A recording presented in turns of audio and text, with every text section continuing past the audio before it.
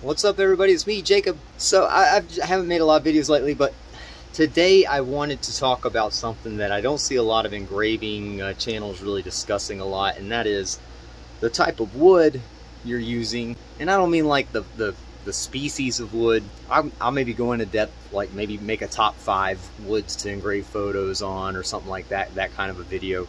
But this is more of just like a caution video, like what to not buy.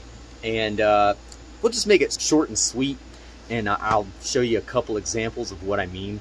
But pretty much anything from Lowe's Hardware, Home Depot, the big box retail stores, their wood, their plywood that you would use, their birch, their oak, their maple, that stuff is all just complete freaking garbage. And I'm going to show you a couple reasons why in this video.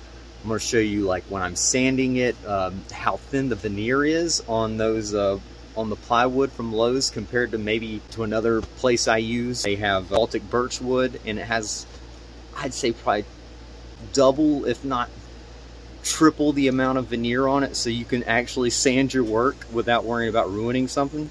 It frustrated me when I first started laser engraving because I was buying my wood from Lowe's and I didn't really understand that there would be a difference, but there is a huge difference, and if you're not aware of it, you could be wasting your time running projects on shit wood. And I don't like to cuss in my videos, but I'm telling you right now, the wood from Lowe's and Home Depot, that's the best way to describe it. I'm not saying that to be rude and vulgar, it's just that it's that bad.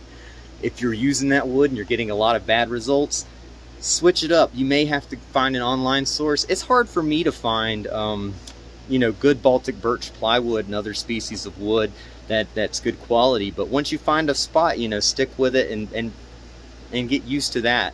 But there's different sources online. You can try some Amazon sources. Woodpecker, I bought some stuff from them. It's not bad. Sometimes it's a little warped and hard to use, but that's better than the crap I get from Lowe's. So without further ado, I'll show you. Alright, so here's the wood. I'm just using some 220 grit sandpaper, nothing too crazy.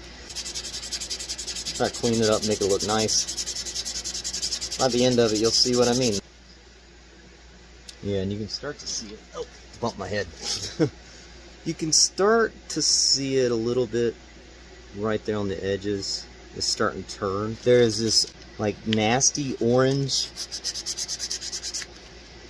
layer under this birch veneer. Because sometimes you'll get a lot of, where you're cutting, you'll get a lot more char around the corner, so you may have to hit it a little harder with the sandpaper to try to get those char marks off.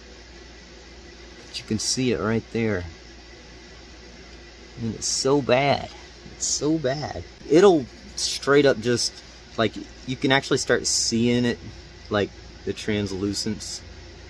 When you cut this stuff, there's just this really thick layer of soot that comes off. Here's another example. Another piece of it. I was just trying to do a shelf for a customer, and right there on the edge, and that'll just be ugly. It's just junk. It's junk. Alright, so here is a piece of my nicer quality Baltic birch that I use on pretty much all my projects. I can stand right here on this corner. Look at this. I can stand away. I can really get into that. Clean all that up, make it look good. I want you to check this out. There ain't a dang orange line at all in that. I mean, it's just perfectly smooth and it looks good.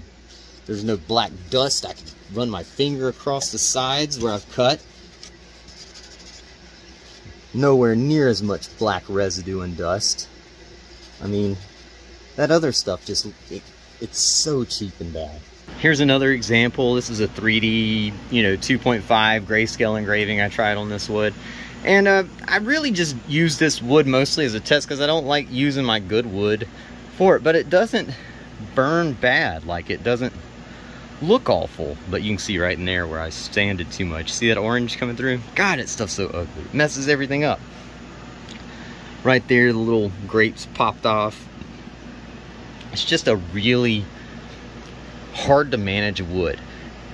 If you're using Lowe's wood, If you're using Home Depot wood, if that's what you primarily use, stop it. Stop, stop, stop. The only thing I would ever like recommend that wood for is if you're just cutting shapes, maybe painting them, gluing stuff together. It's not bad for that, even though it's like cheap and it'll probably warp quicker than a better wood would. I highly just don't like the Lowe's and the big box brands. And I really wish they would change that. I think it's ridiculous that you can't go there and get a higher quality plyboard. They only sell crap. That's all they sell. And I find that really unfortunate. But that's just the way it is.